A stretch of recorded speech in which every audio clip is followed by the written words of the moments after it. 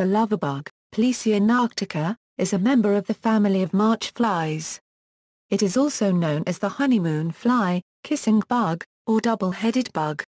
The adult is a small, flying insect common to parts of Central America and the southeastern United States, especially along the Gulf Coast. During and after mating, adult pairs remain coupled, even in flight, for up to several days. The lovebug was first described in 1940 by D. E. Hardy from Galveston, Texas. At that time, he reported the incidence of lovebugs to be widespread, but most common in Texas, Florida, Alabama, Mississippi, and Louisiana. However, by the end of the 20th century the species had spread heavily to all areas bordering the Gulf of Mexico, as well as Georgia and South Carolina. L.A. Hetrick, writing in 1970, found the bug was also widespread in central and northern Florida and described its flights as reaching altitudes of 300 to 450 meters and extending several kilometers over the Gulf. In 2006, it was reported as far north as Wilmington, North Carolina. Immature lovebugs' larvae feed on partially decayed vegetation in the landscape and, in this respect, are beneficial. Adults primarily feed on nectar from various plants, particularly sweet clover, goldenrod, and Brazilian pepper.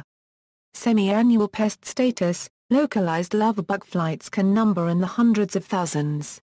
The slow, drifting movement of the insects is almost reminiscent of snowfall except that the flies also rise in the air. Two major flights occur each year, first in late spring, then again in late summer. In South Florida, a third flight can occur in December. The spring flight occurs during late April and May, and in the summer during late August and September. Flights extend over periods of 4 to 5 weeks. Mating takes place almost immediately after emergence of the females. Adult females live only 3 to 4 days, while males live a little longer. This species' reputation as a public nuisance is due not to any bite or sting, but to its slightly acidic body chemistry. Because airborne lovebugs can exist in enormous numbers near highways, they die in large numbers on automobile windshields, hoods, and radiator grills when the vehicles travel at high speeds. If left for more than an hour or two, the remains become extremely difficult to remove. Their body chemistry has a nearly neutral 6.5 pH but may become acidic at 4.25 pH if left on the car for a day. In the past, the acidity of the dead adult body, especially the female's egg masses, often resulted in pits and etches in automotive paint and chrome if not quickly removed. However, advances in automotive paints and protective coatings have reduced this threat significantly. Now the greatest concern is excessive clogging of vehicle radiator air passages with the bodies of the adults, with the reduction of the cooling effect on engines, and the obstruction of windshields when the remains of the adults and egg masses are smeared on the glass. Lovebug adults are attracted to light-colored surfaces, especially if they are freshly painted, but adults congregate almost anywhere apparently reacting to the effects of sunlight on automobile fumes, asphalt, and other products affected by environmental factors still not completely understood. Folklore, urban legend holds that lovebugs are synthetic, the result of a University of Florida genetics experiment gone wrong. Much speculation about the lovebug still thrives. This is partly because the larval form of this insect is seldom seen, as it lives and feeds in the thatch of grasses for most of the year. While various fungi are suspected of being natural controls for this species, biological control of these non-pest flies is not a priority for funding. Research by L. Bushman showed that migration explained the introduction of the lovebug into Florida and other southeastern states, contrary to the urban myth that the University of Florida created them by manipulating DNA to control mosquito populations. Management: lovebugs are subject to some significant natural controls, such as various parasitic fungi, and dry weather, which dries out the thatch resulting in a higher mortality rate for the immatures. As the lovebug migrated around the Gulf Coast, first to Texas, then Louisiana, then further eastward, the initial populations for many years were so excessive that they caused public concern and initiated rumors of their origin. However, as pest populations migrate naturally, their natural controls are usually not far behind. While it often took decades, lovebug flights are no longer present in the huge numbers that once existed simply because their natural controls caught up with established populations.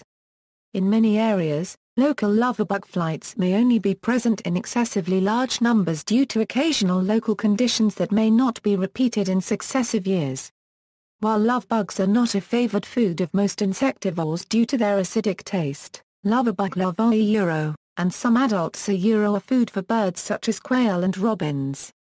Arthropod predators include spiders, some predatory insects such as earwigs, at least 2 species of beetle larvae, and centipedes. Life cycle: the lovebug has been recorded to have 2 flights that occur each year in which the lovebug will have a total lifespan of about 4–9 months depending on flight season. The first flight occurs during the months of April and May and the second flight occurs in August and September. The flights generally last about 4–5 weeks each time. Female lovebugs can lay as many as 100 to 350 eggs and will regularly lay these eggs around decaying material on the top layer of ground soil. Lovebug eggs generally hatch after 2–4 days depending flight season.